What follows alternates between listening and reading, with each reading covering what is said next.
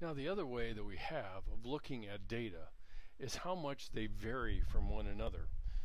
Central tendency is the one we typically use the most, average obviously being the one that we use the most. If you follow baseball, a batting average of 30 just simply means that batter is going to hit the ball 30% of the time, 3 out of 10 times on average, which to some degree can be a predictor of future behavior, is what their averages are. But as often happens, whether in basketball or football with a quarterback in terms of his passing percentage, or in baseball, is that people can get on streaks. And is it outside the average? Yeah, but for how long, and how much will move the needle in terms of the central tendency? When we talk about variation, we're actually looking at how often or how much of a difference scores are across the across the range of what goes on. So one of the things which I've already mentioned, one of the items that we can look at to look at the data point variations is range. And so you can give somebody a well, let's take an example close to home.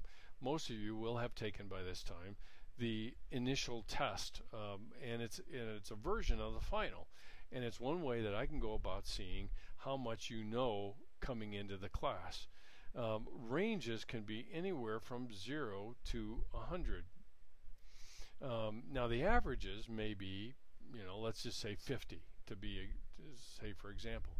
But in actuality, scores may range anywhere from 12 up to 96, which gives us somewhat of an understanding of where people fall in terms of their understanding of psychology.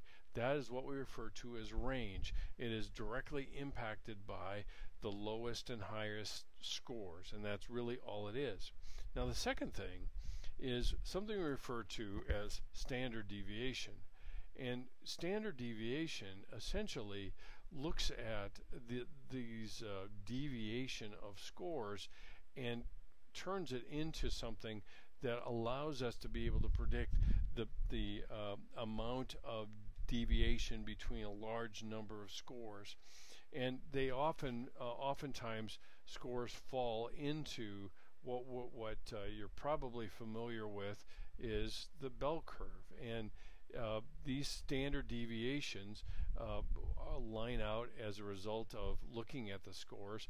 This is where the mean is here, and then how much do scores deviate from the mean is what we refer to as a standard deviation. Typically on a normal curve, this is in the category of 34% on this side, 34%, and 34% on this side. So generally, within one standard deviation of the mean itself, one standard deviation, we have 68% of the people accounted for, almost 2/3 of the population. The farther out we go, the more significant the deviation is, and now we're out at two standard deviations. And then we go out to the third, which is even more rare because, as you can tell, there are fewer people that fall out here. And the normal curve gives us a way of understanding where people are relative to other people. And the standard deviation is one way for us to actually do that. It makes it in standard scores. In other words, it's not raw scores. Really aren't. They're all over the map. They really can be any way that the individual has scored. One way for us to begin to actually compare scores is put them in an interval that is the same amongst them all. And that's essentially what standard deviation allows us to do. So, range and standard deviation. In a lot of the journal articles you're going to be looking at, they will talk about each.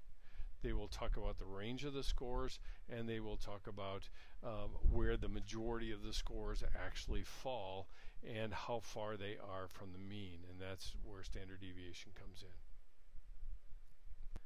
So one of the questions that actually comes as a result of all these statistics, descriptive, a summary, which is simply a sum of all the scores, to a mean, to a median, to a mode, using standard deviations, using a range. How do we know which of these are significant enough to apply to the general population? And there are three key things that are a key to understand how we make things reliable when we look at them. And one of the first ones is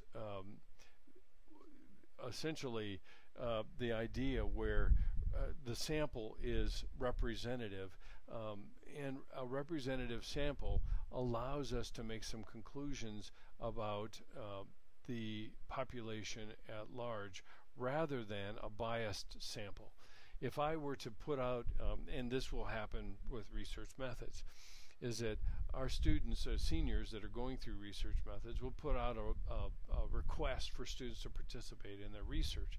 Is that representative? Well, probably not. It's a biased sample because it's the people who just simply volunteer rather than being chosen. So how much can we actually apply the data to the larger sample of students is very doubtful, simply because we haven't chosen them to be more of a representative sample.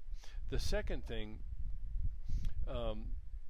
is the variation of the observation, and the variation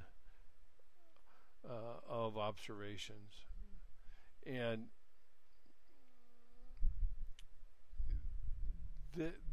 this idea of variation of observations, if we begin to see a pattern, in other words, they become less variable, then the conclusions we make become that much more solid. So the pattern betrays a less reliable, in other words, they don't less variable, and they don't vary a lot, then we can make some more solid conclusions. The last one is the more cases, the better. In other words, the higher the number, of subjects, the more reliable my findings will be. Why? Because I will have more data points to actually work with. And when I do that, then I can make some better conclusions accordingly. So when is something actually significantly different? And generally, what we do is that we look at, again, we look at the population at hand, and something that we refer to it is as statistical significance. Is the number of students that we have that are blonde statistically significant in terms of being more, is the difference between brunettes and blondes statistically significant? Well, generally what we do is we look at that and we say, if it occurs less than 5% of the time, then we can be reasonably assured that it is a statistical significance. If it occurs less than 5% of the time, is kind of one of the thresholds. The other one is less than 1% of the time. And in each of these cases, we say that it is statistically significant. And significant in the difference that is captured. And that's what most research is attempting to do, is how different is it? If it is not statistically significantly different, then we really can't make the conclusion that it will be reliably different. And that is one of the key points when we talk about some of the research we look at, is the idea of statistically significant differences.